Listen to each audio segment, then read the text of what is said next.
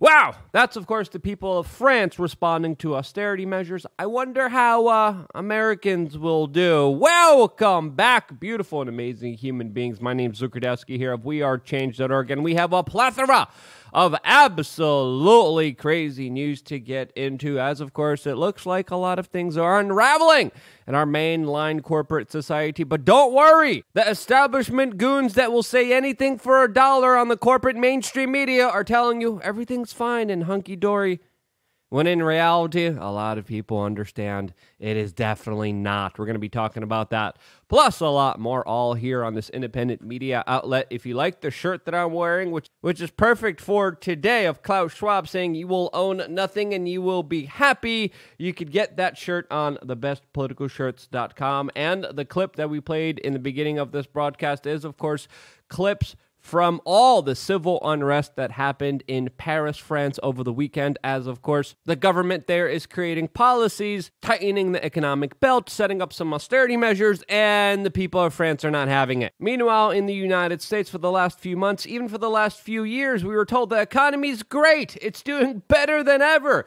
The New York Times wrote mainline headline pieces that read, quote, "Making the most of the coming Biden boom." And there definitely was a boom, but it wasn't an economic one. It was an explosion internally from our fractional reserve banking system that, of course, prints money out of thin air, devalues the U.S. dollar, while, of course, giving the best top-notch socialism to some of the biggest multinational corporations and banks in this world, while screwing everyone else over, something that we've been complaining about for about 15 years now. This, as many Americans are starting to realize this, and, you know, maybe spending all of our money on woke, divisive equity programs wasn't the best of idea, especially under the Biden administration that has been spending a lot of money that, of course, they didn't have. Now, the previous administration also did that to a very large tune that was absolutely fiscally irresponsible. But don't worry, the President of the United States told us today everything is under control. Americans can have confidence that the banking system is safe.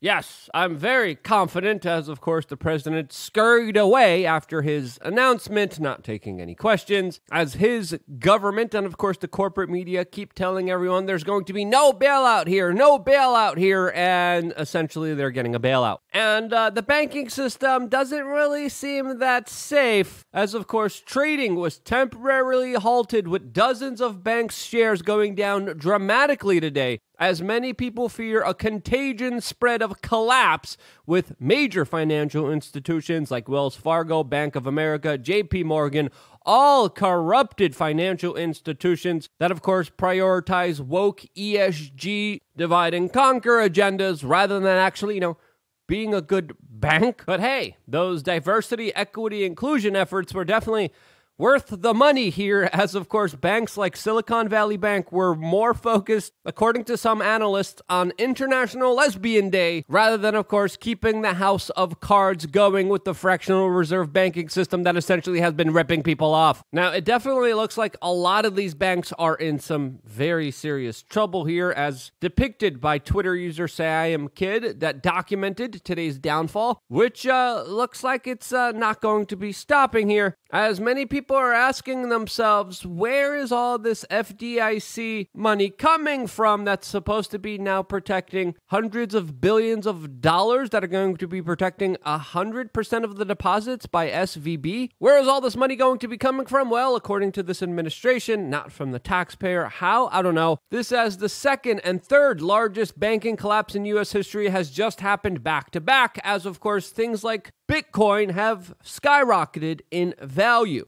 This says currently the price of Bitcoin has jumped up 15.67%, with people like Max Kaiser going crazy today predicting a 10x in price here. Now, will that happen? Who in the world knows? But it's not just cryptocurrencies making a big rebound here. It's also things like gold, which brings us perfectly to one of the companies that we have announced that we were working with weeks ago. And this couldn't be more perfect timing than anything else, as of course we have officially started to work with GoldIRAPatriots.com, that is supporting us because we have shared values and goals. This, as they do a lot of really interesting things when it comes to, of course, investment, when it comes to retirement accounts. And if you're interested in diversifying in gold in potentially a tax-saving way, check out GoldIRAPatriots.com. The link to them is down in the description below. You could give them your phone number or their email. They will send you what they are doing, and I think they're worth hearing out. They work with a lot of major big players. I personally believe in gold. I met some of the people behind this company. They share some of the same values. They understand what's going on as us, and that's why we decided to officially partner up with GoldIRAPatriots.com. This, as we've been working on this partnership almost this entire year for 2 months now. No, actually, even longer. Since the TPUSA event, since I met the people there, we've been talking, we've been working together.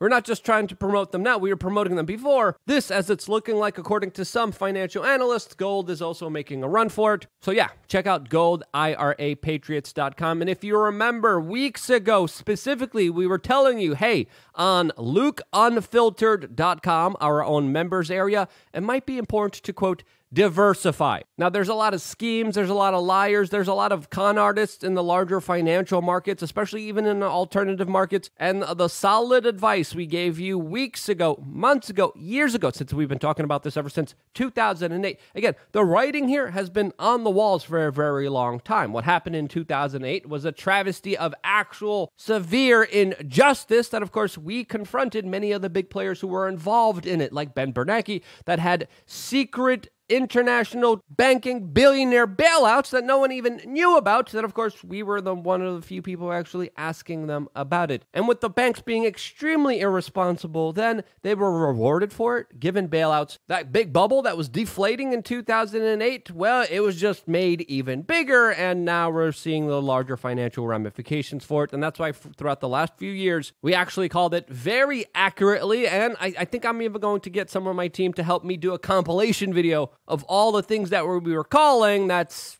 pretty much happening right now. We're going to be doing another video and answering your questions one-on-one later on today on LukeUnfiltered.com, and I will see you there right after their broadcast, as of course it's important to bring up the fact here, how else do you think that these larger, very powerful people will get their central bank digital currencies, will get their great resets? How else do you think it was going to happen? And of course, what's happening right now, I think, is a very telling sign of many troubles ahead of us. As even the Daily Mail today has a live webpage detailing all the latest developments with the U.S. economy, with the Silicon Valley Bank collapse. This says U.S. Treasury yields are now on track for its biggest two-day drop in history, as even Politico is reporting that there's going to be more bank fallout and failures. And with all the numbers coming in right now, with all the larger financial instability, with all the larger government agencies that have incentivized and allowed this larger robbing of the American public, selling out of our economic future, the U.S. government during this time is not going after the crooks, is not going after the banksters, it's not going after the people who have robbed you of any kind of financial future, as of course it's harder and harder